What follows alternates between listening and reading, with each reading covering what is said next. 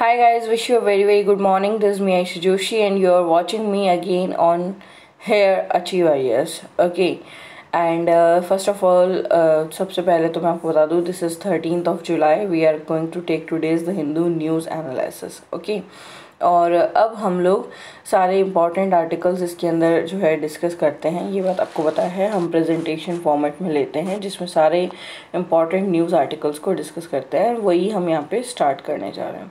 इसके अलावा मैं आपको बता दूं कि हमारा जो चैनल है अचीव IAS, उसे आप यूट्यूब पे जो है अगर सब्सक्राइब कर लेते हैं तो आपको रेगुलर बेसिस पे हमारे जो क्रैश कोर्सेज स्टार्ट हुए हैं वो भी अपडेट मिलती रहेगी। उसी के साथ में आंसर राइटिंग कोर्स भी हमने स्टार्ट किया है। आप उसके लिए भी जो है मैक्सिमम कवरेज आपको मिल सकता है। उसी के साथ में अगर आपको कोई क्वेरी है आप कमेंट सेक्शन में बिल्कुल बेझिझक पूछ सकते हैं। इसके अलावा आप हमारे टेलीग्राम चैनल अचीव IAS को भी फॉलो कर सकते हैं। उसी के साथ में आप हमारा जो वेबसाइट है www.achieveIAS.co.in आप उसे भी फॉलो कीजिए। इसके अलावा आप सारे क्वेश्चंस रेगुलर बेसिस पे हम अपने जो कम्युनिटी टैब के अंदर जो है आपको रेगुलर बेसिस पे हमारे चैनल पर अचीव IAS के जो ऑफिशियल चैनल है यूट्यूब चैनल, उस पर आपको रेगुलर 3 o'clock शाम जो है क्वेश्चन अवेलेबल करवाते हैं मेंस से रिलेटेड, जो कि मेंस एस्पेक्ट को कवर करता है। ओके, एंड वो जिस टॉपिक को जिस पर्टिकुलर सेक्शन को कवर करता है वो भी मेंशन्ड होता है। आप उसके ऊपर आंसर राइटिंग करके उस आंसर कॉपी जो है आपकी उसे हमारी वेबसाइट पे या हमारे जो भी ऑफिशियल जो है डेटा जो आपको प्रोवाइड कर दिया जाएगा, आप ईमेल के थ्रू हमें वो सेंड कर सकते हैं, जिससे कि हम उस नोटबुक को इवेल्युएट करेंगे। हमारे एक्सपर्ट जो है वो उस नोटबुक को इवेल्युएट करेंगे और उसे इवेल्युएट करने के बाद में आपको लौटा देंगे।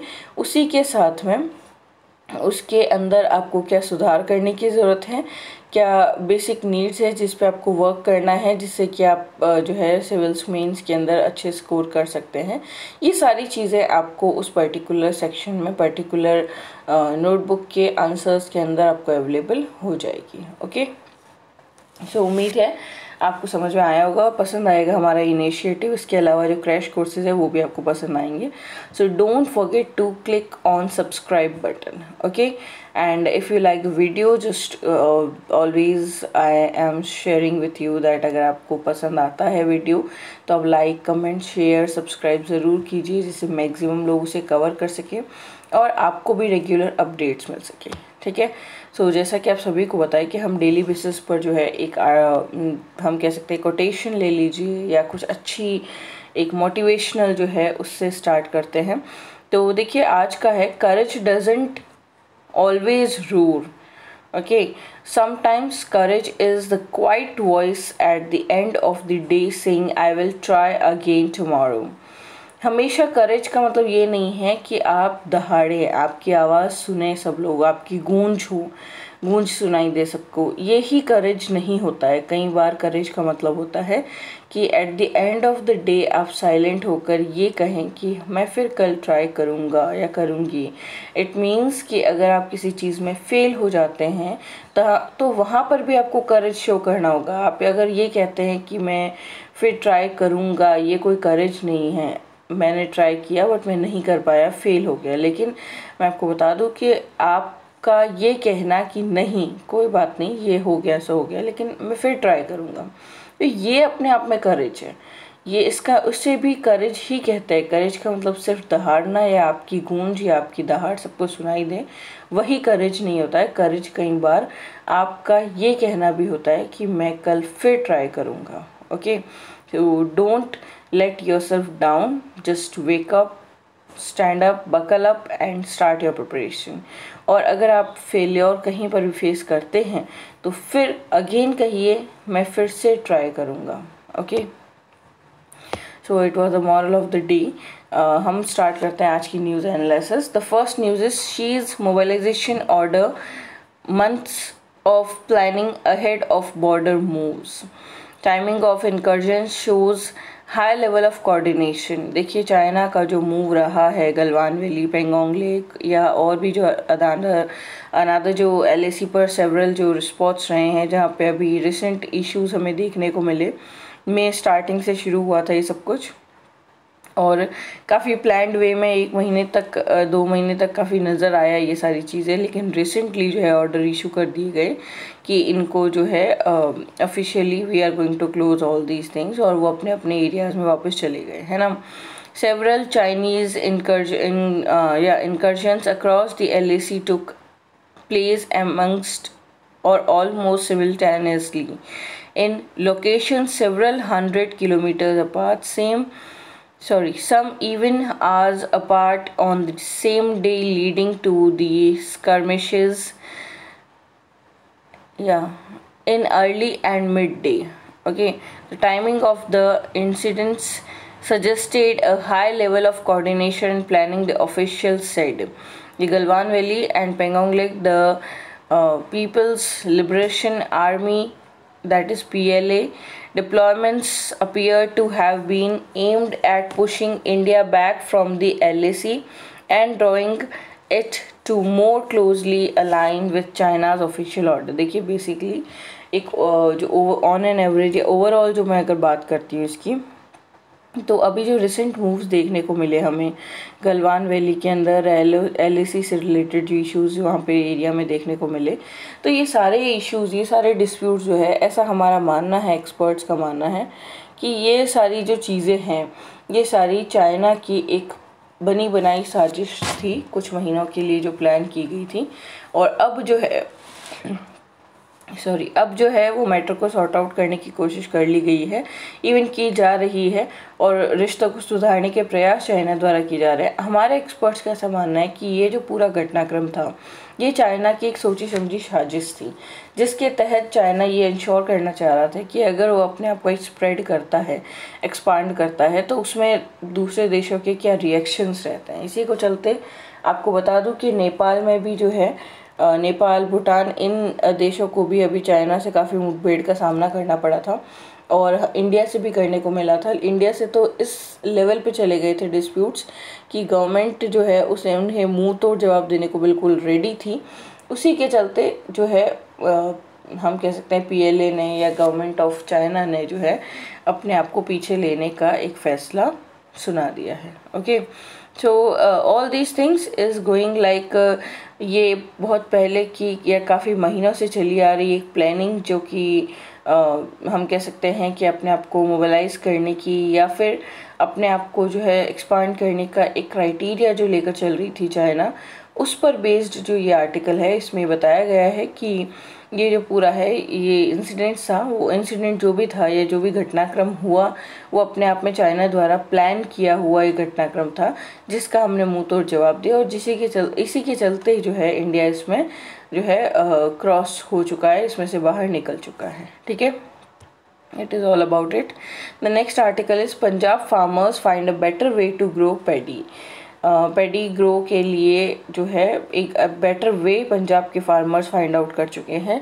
काफ़ी देखिए ये कोविड-19 का जो दौर था ना, इसमें ये काफ़ी कहा जा रहा था कि ऐसे आप तरीके ढूंढिए जो आपके जीवन को और भी सरल बना सकते हैं, और भी नए इनोवेशंस का टाइम है, ये काफ़ी अच्छा टाइम है। एडिटर्स का काफ़ी जो है इस मामले में काफ़ी अच्छा रिस्पांस देखने को मिल रहा था हमें। उसी के चलते जो है पंजाब के फार्मर्स ने भी एक नया जो है मेथड फाइंड आउट किया है।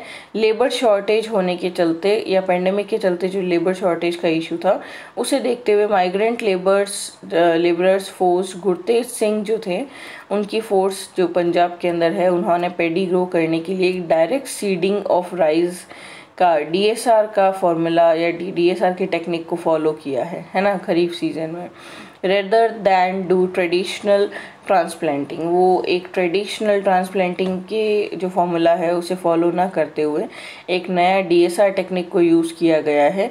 1 महीने बाद he is upbeat about his crop yielding and revealed at being spared of a major problem that is handling crop residue after harvest. Farmers and agriculture experts says that large scale use of DSR to plant paddy could solve the staggering problem of stubble burning.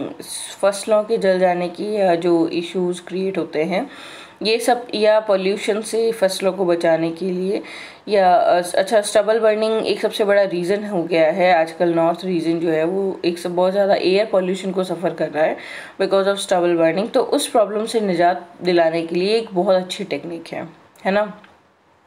I have used direct seeding for the first time. मैंने पहली बार direct seeding को use किया है। The growth looks good. बहुत अच्छी growth देखने को मिली है। मैंने लेबर्स को सेंड भी किया है। And last year I spend 30,000 on labour to so the transplant. Transplant को जो है सो करने के लिए, बीज बोने के लिए जो है मुझे करीब 30,000 रुपये स्पेंड करने पड़े थे पिछले साल।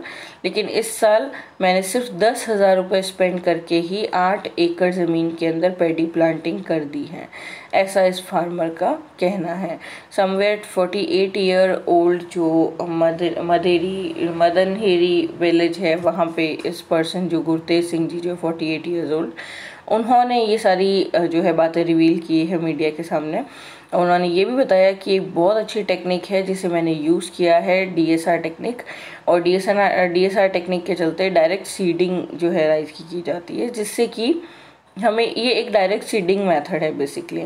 सो डायरेक्ट सीडिंग जो मेथड है, इससे काफ़ी पॉजिटिव जो रिएक्शंस हमें अभी देखने को मिले हैं गुरतेज सिंह जी के द्वारा किए जाने पे। So somewhere we can use this technique. और सबसे बड़ी बात है, इकोनॉमिकली भी काफ़ी हेल्प कर रहा है। जैसे कि आप सभी देख सकते हैं 30,000 में पहले उन्होंने लास्ट ईयर जो है सोइंग की थी, लेकिन इस साल उनको सिर्फ 10,000 में ही पड़ा। मतलब अल्टीमेटली वी कैन से काफ़ी अच्छा मार्जिन है जो उनका बच जाता है, काफ़ी अच्छे एक्सपेंसेस उनके बच जाते हैं, उन्हें सेव किया जा सकता है। So it is a good thing to go for. And Punjab के फार्मर्स को इसके लिए हम कह सकते हैं कि एक इनोवेशन के लिए बहुत अप्रिशिएशन भी रिवॉर्ड करना चाहिए। इवन जो है it is a good thing that they are doing something good in this COVID-19 period. Okay, the next article is hardly smart about urban health care despite the renewed policy focus on cities. The pandemic has exposed the weakness in handling the public emergency. देखिए, बहुत hardly smart about urban health care की अगर बात करें तो बहुत मुश्किल है जो है स्मार्टनेस के साथ उन चीज़ों को हैंडल करना। ये चीज़ हमें पिछले दिनों देखने में मिली। और सरकार ने जो है नई पॉलिसीज़ पर फोकस करने की बजाय, या कुछ अच्छी जो पुरानी पॉलिसीज़ है जिन्हें रिन्यू किया गया है, उन पर फोकस करने की बजाय इस पेंडेमिक के अंदर सबसे ज़्यादा वीकनेस जो है पब्लिक इमरजेंसी की वो देखने को मिली है, जिस सरकार हैंडल नहीं कर पाई। The novel corona virus pandemic has largely been an cities such as Delhi, Mumbai, Bengaluru and Chennai accounting for most of the COVID-19 cases. देखिए, अधिकतर केसेस जो हैं वो इन सिटीज़ में देखने को मिले, जो सिटी सबसे ज़्यादा ग्रोथ या हम कह सकते हैं कि बहुत डेवलप्ड सिटी में आती है, जैसे बेंगलुरु, मुंबई, है ना, काफ़ी डेवलप्ड सिटी है, बहुत वेल मैनर्ड वे में दिल्ली, बेंगलुरु और मुंबई आते हैं। लेकिन इन तीनों की जो कंडीशन हमें देखने को मिली, इवन इस जो पर्टिकुलर लिस्ट है इसमें चेन्नई को भी सम्मिलित किया जा सकता है, क्योंकि वो भी काफ़ी डेवलप्ड और वेल मैनर्ड या वेल मैनेज्ड सिटीज़ के अंदर आती है। तो इनके अंदर जो अभी मैनेजमेंट देखने को मिला कोविड-19 के दौर में, वो बिल्कुल भी सेटिस्फैक्ट्री नहीं था, है ना, और स्मार्टली वर्क नहीं किया गया। जो रिन्यूड पॉलिसी थी उन पर वर्क करना चाहिए था, उन्हें फोकस करना चाहिए था, वो नहीं किया गया। इवन हमें मैक्सिमम लेवल ऑफ वीकनेस जो है किसी भी सिचुएशन, पब्लिक इमरजेंसी को हैंडल करने की जो कंसिडरेशन या हम जो कह सकते हैं उसको लेकर जो टेक्निक्स हैं, उसमें मैक्सिमम लेवल ऑफ जो है लीकेज हमें यहाँ पे देखने को मिला। ओके, एंड ये जो आर्टिकल है इसी पर बेस्ड है कि कैसे जो है हम अर्बन पॉपुलेशन या अर्बन एरियाज़ को जो है कैसे लैक करते चले जा रहे हैं। वहाँ पे जहाँ से सबसे ज़्यादा उम्मीद होती है लोगों को, वहाँ हम मैनेज नहीं कर पा रहे हैं इन सारी चीज़ों को, है ना। इवन कोविड-19 में तो मैक्सिमम लेवल पे हमें वीकनेस का अंदाज़ा हुआ कि हम कितनी वीक है, हमारी सरकार कितनी वीक है जो चीज़ों को हैंडल नहीं कर पा रही। Even in cities, metropolitan cities में रहने वाले जो लोग हैं वो अपने आप में कितने जो है हम कह सकते हैं इनडिसिप्लिन्ड या वीक है कि वो इस सिचुएशन के दौर को अपने लेवल पे कंट्रोल ना कर पाए, है ना। So it is all about it. काफ़ी अच्छा आर्टिकल है ये और इससे काफ़ी कुछ सीखने को मिलता है। You should go for it. The next article is sure India. India की सोलर स्ट्रेटजी जो है उसकी जो नज़र है, it should look at tapping the best globally to make locally. Global level पे जो है बेस्ट शो करने के लिए खुद को लोकली जो है मेक ओवर करने की ज़रूरत है। ये इंडिया की सोलर स्ट्रेटजी के बारे में बात की गई है। सोलर स्ट्रेटजी जो है हमारी उसके रिलेटेड जो है प्राइम मिनिस्टर नरेंद्र मोदी जी ने कहा है, ऐसा बताया है कि जो एनर्जी है solar energy, they have the energy to the sun to sustainably power the economy and everyday life is to be welcomed। हमें everyday life को मैनेज करने के लिए जो है इकोनॉमिकली स्ट्रॉन्ग होने के लिए, एवरीडे लाइफ को मैनेज करने के लिए जो है सस्टेनेबली खुद को पावरफुल शो करने के लिए, पावर इंक्रीज करने के लिए हमें सन की जो एनर्जी है उसे टैप अप करना होगा या उसे जो है रिज्यूम करना होगा। And because it could help chart a green deal for the future. ये आने वाले वक्त के लिए बहुत हरी भरी एक योजना कहलाएगी, या इससे जो है बहुत अच्छा हम कह सकते हैं अच्छा एक डील क्रिएट होता है ना, एक अच्छा एटमॉस्फेयर क्रिएट होता है। तो समवेयर ये जो पूरा आर्टिकल है इसके अंदर सोलर एनर्जी मतलब सोलर एनर्जी से होने वाले, चाहे आप इंटरनेशनल सोलर अलायंस ले लीजिए या और भी जो हम कह सकते हैं कि सोलर पावर्स पर या सोलर एनर्जी पर वर्क के लिए जो भी स्ट्रेटजीज़ है या जो प्लेटफॉर्म्स हैं, उन सब में हमें कैसे सम्मिलित होना है, कैसे एक दायरा क्रिएट किया जाए जो कि सोलर एनर्जी को जो है बढ़ावा देता हो। और भी कई सारी जो चीज़ें हैं सोलर एनर्जी से रिलेटेड, कोविड-19 पर इसका प्रभाव या कोविड-19 का इस पर प्रभाव, सोलर एनर्जी पर प्रभाव, ये सारी चीज़ें इस आर्टिकल में देखने को मिल रही है ना। So you should go for this article, you will get a good knowledge from it. The next article is Museum to Mosque. Turkey is reopening old religious wounds by changing the status of Hagia Sophia. And Turkish President Recep Tayyip decision to turn Hagia Sophia back into a working mosque is a major setback to the country's security walls that are already under attack from Islamists.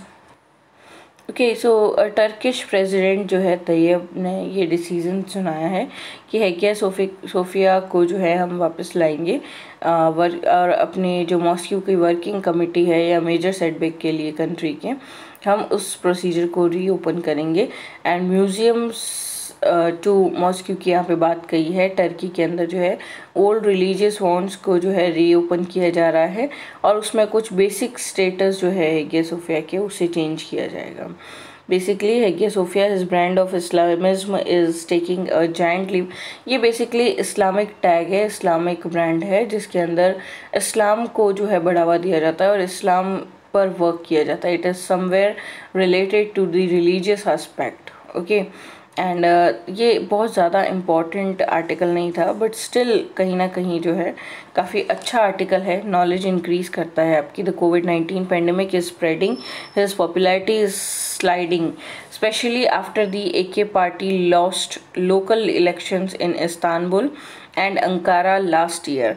Whether the Hagia Sophia decision would help him politically or not, उनकी politically जो है इस बारे में उनको help मिलेगी या नहीं, we don't know, but it could further fracture Turkish society and version international relation. Turkish society को फ्रैक्चर करके उसमें जो है उसे तोड़ मरोड़ के और इंटरनेशनल रिलेशंस को कहीं ना कहीं जो है वर्स लेवल पे ले जा सकती है। Okay, so somewhere it is all about this particular जो है इस्लामिज्म पर बेस्ड या इस्लाम पर बेस्ड जो है पूरा आर्टिकल है ये, और उसके संदर्भ में हैगिया सोफिया के डिसीजंस और उसके संदर्भ में जो है ओल्ड रिलीजियस वॉन्ड्स को जो है रीओपन करने का फैसला, ये सारी चीज़ें यहाँ पे बताई गई है। ठीक है, टर्की से रिलेटेड आर्टिकल है ये, उसके अंदर सारी चीज़ों को इन्फॉर्म किया गया है। आप इसे पढ़ेंगे तो आपको चीज़ें समझ में आ जाएगी, लेकिन बहुत ज़्यादा इंपॉर्टेंट आर्टिकल नहीं बन जाता कि उसे एक्सप्रेस किया जाए।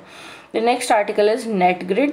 नेट ग्रिड क्या है? नेट ग्रिड जो है बेसिकली सबसे पहले तो न्यूज़ क्या है देखिए। Net grid gets access to data from police station. Net grid को एक्सेस मिल गया है कि वो पुलिस स्टेशन से डेटा कलेक्ट कर सकते हैं।